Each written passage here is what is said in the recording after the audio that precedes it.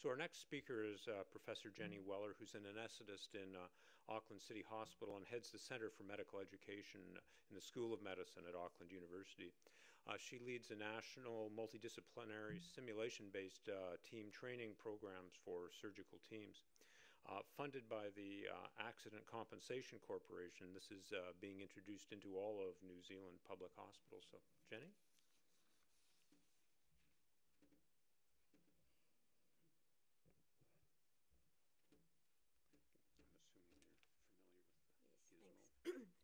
Thank you, Ken, and thank you for saying that mouthful about the project that I'm leading, which is sort of the topic of my talk today. I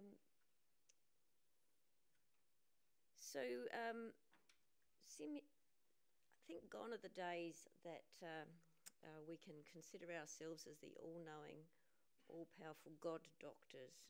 I think healthcare today is delivered in teams, and in today's context that might also include machines.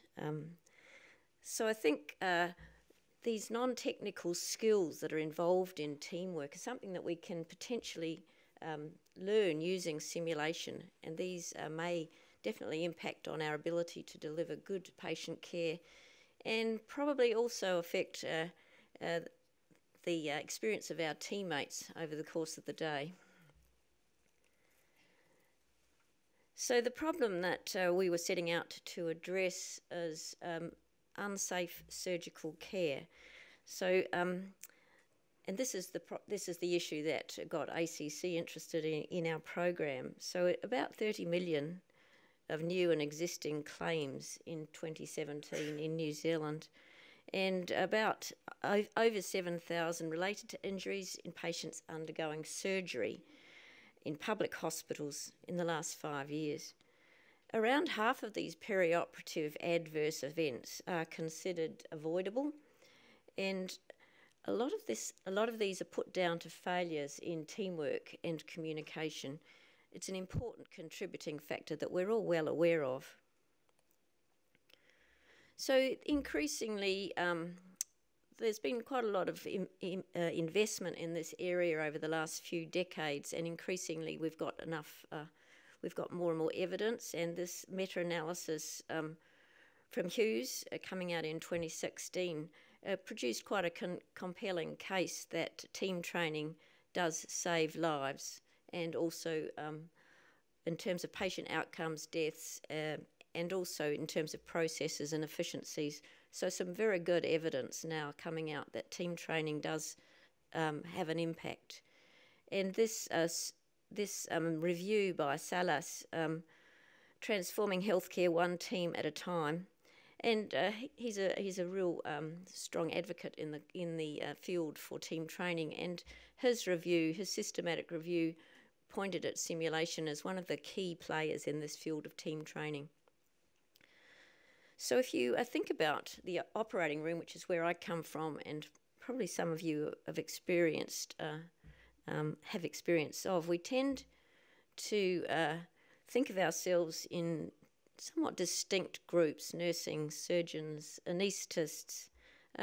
We tend to focus on our own tasks rather than the whole team task. We may not even know each other's names, in fact. We may not have a shared goal. Sometimes we may even indulge in negative stereotyping about each other's tribe, which is terribly unhelpful in terms of negotiating best patient care. Our program is modelled on this empirical evidence produced by Salas on what the features are of effective teams.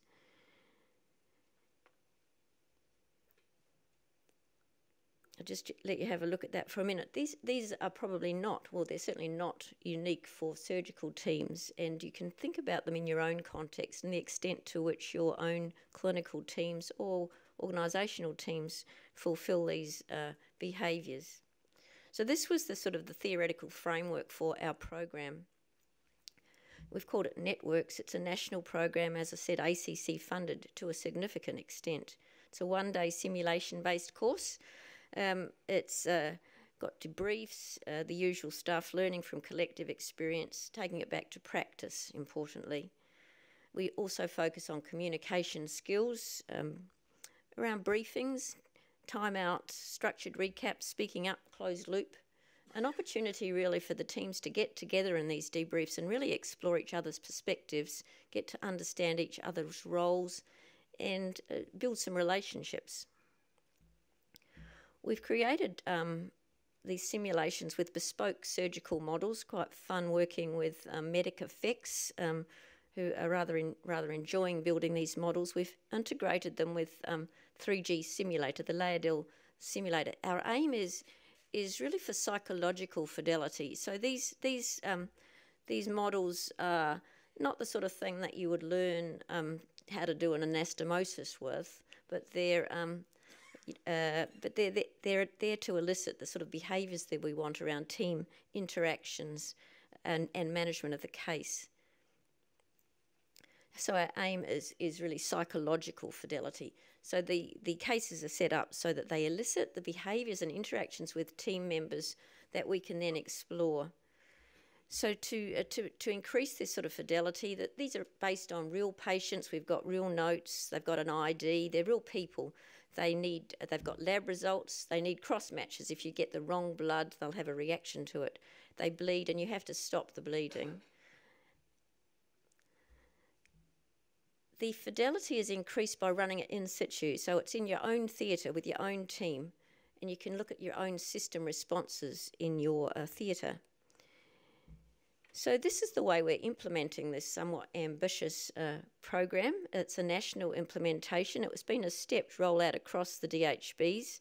DHBs are supplied with a 3G simulator and the models, and a standardised course package and a training program and a resource for running the training. The idea is for the local teams to be developing their own skills in running the course. So it's a sort of a train the trainers model. So we have an instructor training program. We start with supporting the courses, and gradually they run by the local teams. Our goal is simulation-based team training established as business as usual across the DHBs, district health boards. And this is the sort of design, 5 DHBs at a time over the course of about 4 years. So looking at evaluations for this, we're certainly needing some evidence to support the sustainability of this program. With the stepped wedge cluster design, we think we can potentially show a difference. Our primary outcome is patient outcome, looking at days alive and out of hospital from our existing quite reliable national minimum data set. We're also looking at the ACC claims database and post-op complications. There is, of course, measures on culture and process across the teams with end-of-course evaluations. Looking at quality of administration of the checklist, because we think these sort of different attitudes towards the importance of shared information may actually get people to engage more in the surgical safety checklist. We've got various surveys of teamwork perceptions, culture, and also staff interviews. I think one of the important bits of an outcome so far, this is our sort of coming into our 3rd year. We're starting on the 3rd cohort, 3rd out of 4. It does seem to have pretty good uptake. I think my numbers might not quite add up, but there's been more training occurring this year. But we've got really quite good uptake of the course. All of the DHBs that we've been to have introduced the training, so it's being taken up and people are engaging in the program, and we've got a lot of interest in instructors wanting to train on the program. Our course evaluations are incredibly positive, both for our instructor courses and for our participant courses. This is the sort of training groups that we're getting. You can see it's representative really of the composition of the operating room, with surgeons, anaesthetists, techs, healthcare assistants there too. Just touch on some of the data that we're getting out. Some of the post-course reports are quite interesting around the changes that are occurring in the workplace. People are starting to sort of realise the importance of knowing people's names and the importance of briefings, and we've actually had some success at introducing briefings in places that were quite resistant to the idea of having a briefing before a surgical list. People have identified gaps in their knowledge and gone off and taken training.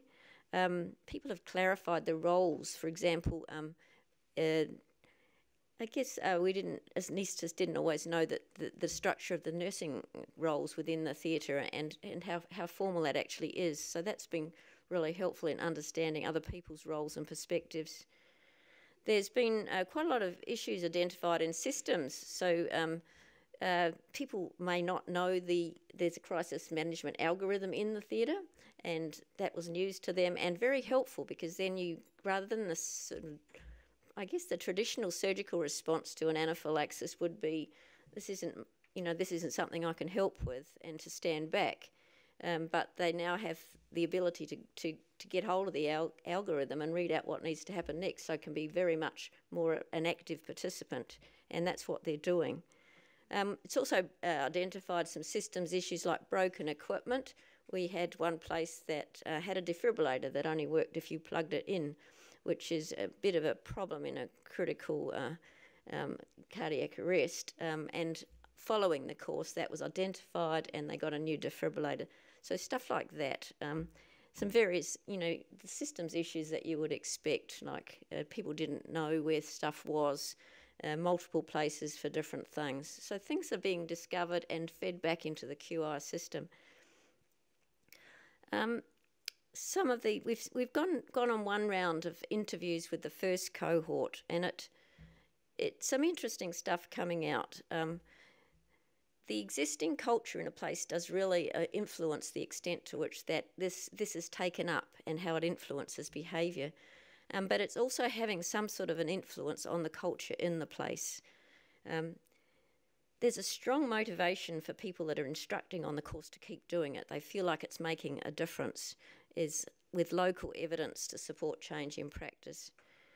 It does require structural resources and infrastructure support. Support from senior management is actually critical, and the implementation piece of this is really quite a huge part of this strategy. Just one quotes on one theme around the culture. People are happier to speak up. They're happier to raise a concern. I get a feeling that it improves theatre morale. So I guess speaking to that concept of making this a better place to work, more engaged clinicians, more valuing of staff members. It's created a lot of talk about things that can go better, and I think it has improved relationships around the place. So just to summarise, I think the key points about this simulation-based strategy to enhance our so-called non-technical skills, I think the fact that it's a national initiative, it's unique in that an opportunity for the whole team to get together. And this is actually not such an easy thing. We tend to do our CPD separately, and getting everybody together at the same time is a challenge. And this implementing this in our DHBs with the support of senior management has been one of the big pluses of this program. I think it's world leading in terms of its focus on surgical fidelity. Not so much, as I said, in the technical aspects of surgery, but in the fidelity of bringing the whole team together and eliciting the responses, the behaviours that they would normally do in terms of interacting with each other and with the case. It's based on evidence from the literature and increasing our own evidence from the work we're doing. And running it in situ seems to be have real payoffs. So I think it is a way of improving team non-technical skills. I think it's starting to have some potential impact on culture in the workplace in our operating theatres, and it's helping us to identify some systems issues. So I think our goal is to establish simulation team training as business as usual across DHBs, not just in the OR. It's starting to be taken up in the ED as well, and beyond. And I think it's only one way of delivering team training, but I think simulation does definitely have something to contribute to make the lives of our patients and our staff members better. Thank you.